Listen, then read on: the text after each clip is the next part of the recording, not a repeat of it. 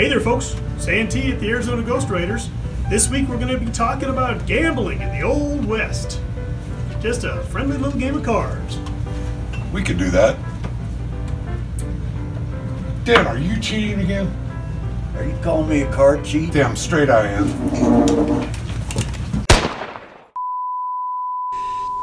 Sorry viewers. Gambling is one of those activities. Hey Carl, stop shooting, scene's over. Gambling is one of those activities where the tide can turn in an instant. 1 second you're rolling in the dough, the next you're poorer than a church mouse. Of course, if you play your cards right, you might have an ace in the hole.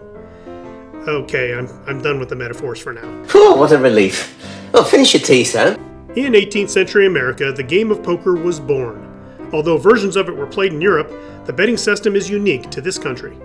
The Mississippi River is where this game really blossomed, and by the 19th century was one of the most popular card games in the entire US. It was also one of those games that attracted cheaters and card sharps. What do you got? 9 of clubs. Oh, thanks for reminding me, fellas.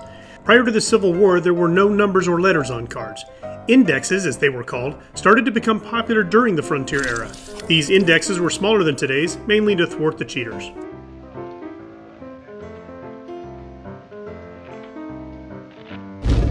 Roulette, which means little wheel, was popular in the larger gaming establishments. Well, you don't see that every day. Players bet either red or black, odd or even, or a specific number or range of numbers on the wheel. The wheel is spun in one direction and a ball is spun in the opposite direction. Where the ball drops is the winner.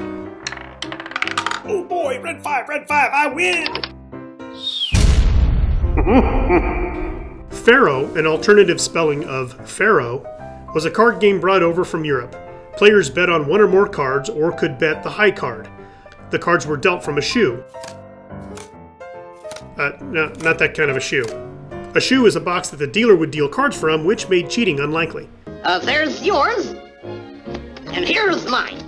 The backs of the cards in a Pharaoh deck typically had drawings of tigers on them, which became so closely associated with the game that playing it was called bucking the tiger.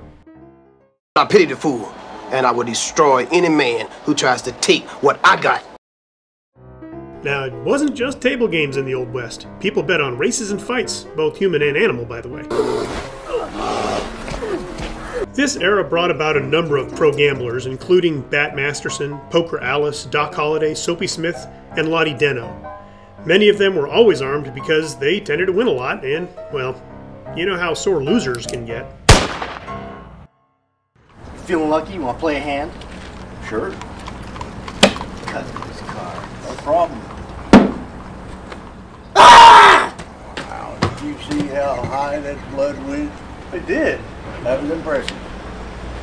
He'll be okay, right? I mean, he was all thumbs anyway. Oh yeah, he'll be alright.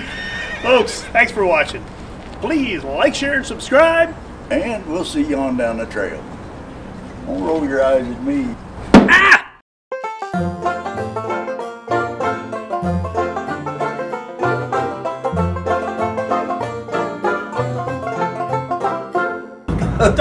Everybody. Boom! Airplanes in the Old West. Next. We can do that.